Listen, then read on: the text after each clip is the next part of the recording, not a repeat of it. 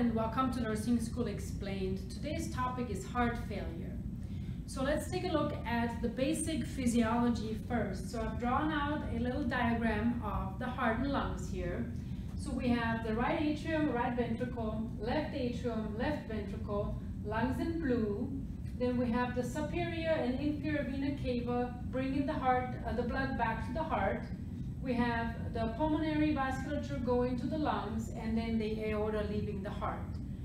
And I'm a big fan of knowing the physiology of how the system is supposed to function. That way, if something goes wrong, you can really refer back to and say, well, I know it's supposed to function this way. Now, if this is going on, what kind of signs and symptoms am I going to see in this patient? So first of all, the normal blood flow through the heart. Remember, the blood comes back into the right atrium from the peripheral vasculature, flows through the right ventricle, goes out to the lungs, returns back in the left atrium, goes to the left ventricle, and goes back out into the body. Now, when the heart fails, so the heart is not able to pump efficiently, then we have right or left-sided heart failure. So either one of these two sides can fail. Now the most common heart failure is left-sided heart failure. And the most common cause for that is hypertension. So basically, when there's an increased blood volume in the patient's system, the heart has to pump extra hard to pump all that fluid around. So if the blood pressure is elevated, it takes some extra force off that left ventricle to create the cardiac output, and after a while that heart muscle will wear out and it'll lead to heart failure. So now if we think about it, if that left ventricle is not working, the blood is going to back up to where it came from, which means the lungs. And so the patient's complaints will be mostly shortness of breath, or I also wrote down orthopnea. And orthopnea basically means shortness of breath with activity. They might have some chest pain, they might feel fatigued, they might have some nocturia, they will definitely have some weight gain because they're retaining all that fluid. They might have paroxysmal nocturnal dyspnea, PND, and I wrote in parentheses here pillows. So that means when the patient is sleeping at night, typically we sleep flat, but because there's so much workload now on the heart when the patient is flat, because all the fluids are at the same plane, that in order for the patient to get some relief, they need to elevate the head of the bed, and usually they prop themselves with extra pillows because they can breathe easier when they sleep sitting upright. And the term for that is paroxysmal nocturnal dyspnea.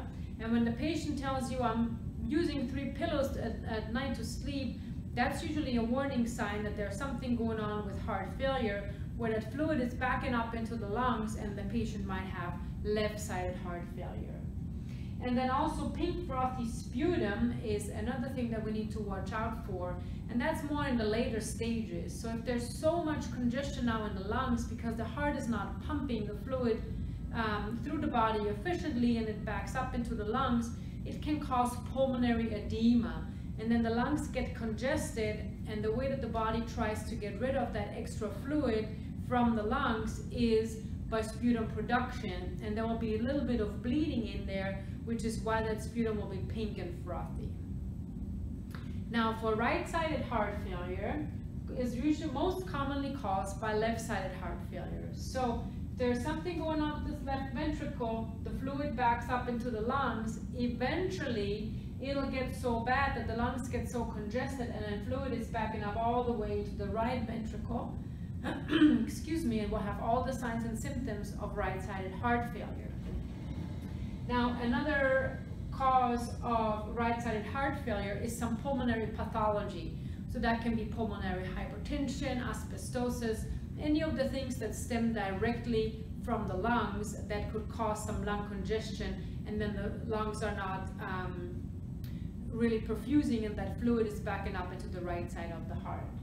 So symptoms of right-sided heart failure, basically the fluid will back up and it'll get back into the systemic circulation. So symptoms will be peripheral edema. Very typical. Patient will be complaining of lower extremity edema.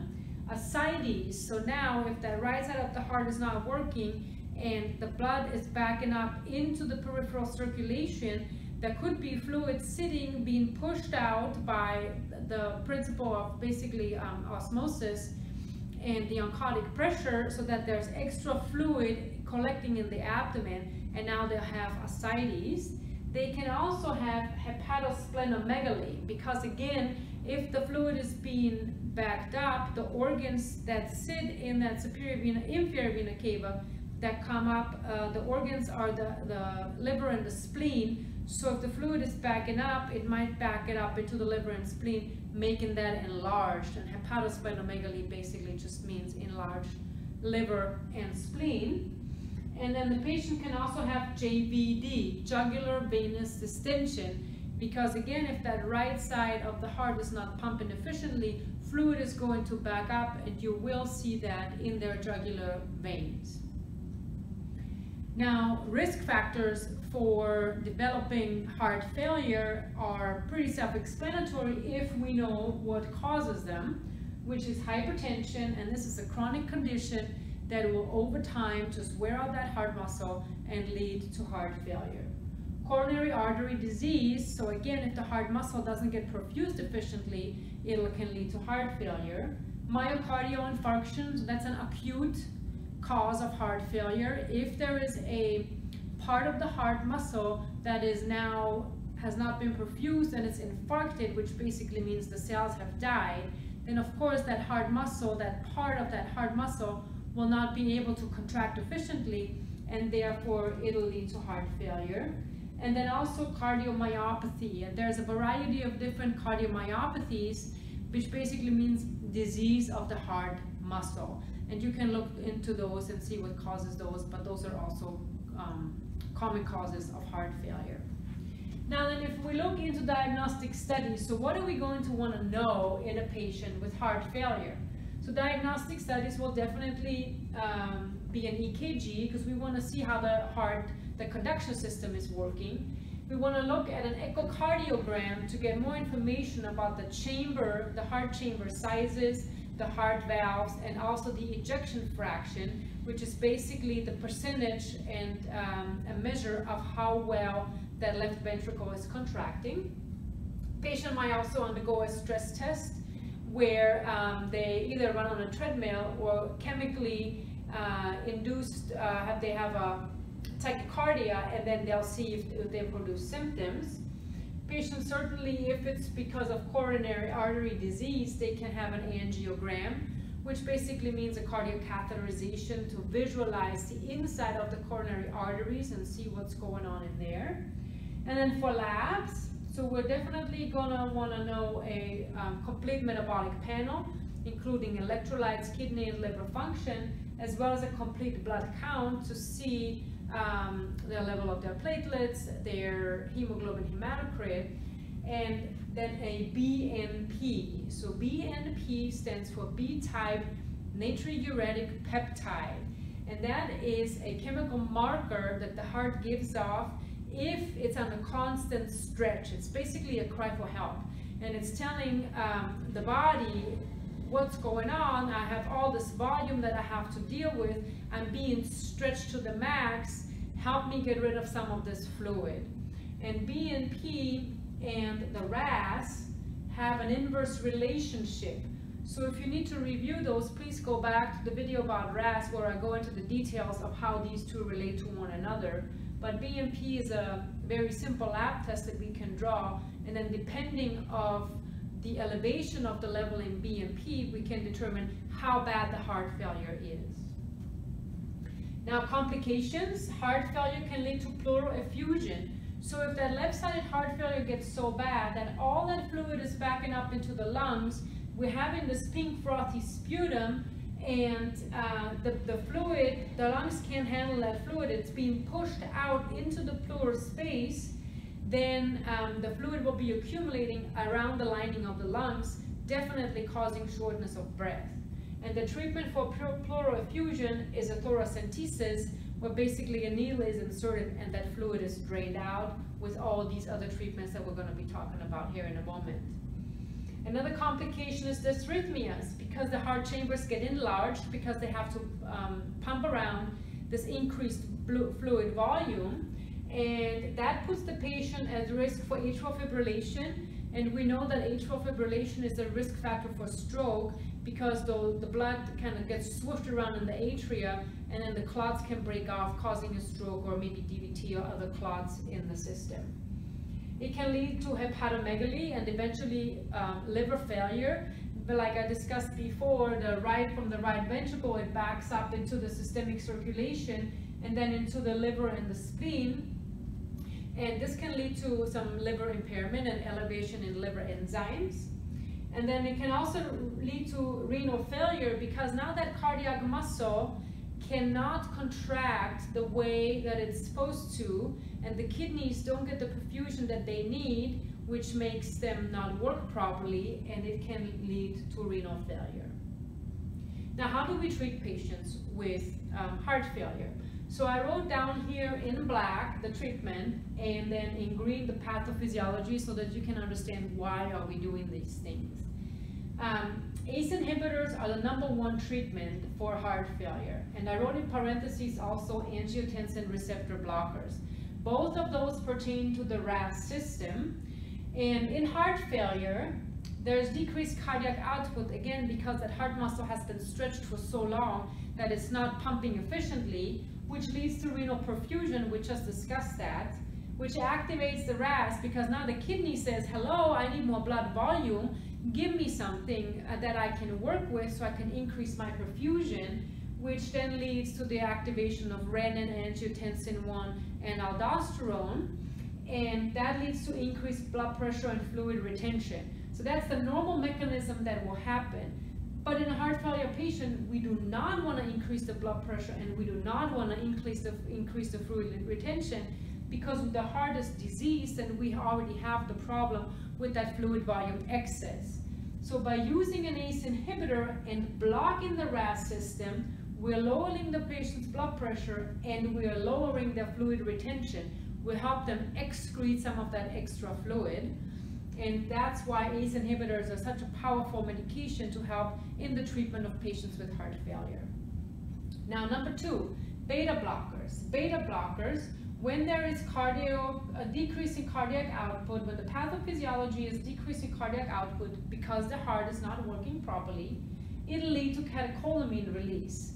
So that activates the parasympathetic nervous system. The whole system will say, hello, I'm not getting enough blood flow, give me some blood that I can work with. Every organ will say, give me some blood flow so that I can do the function that I need to do.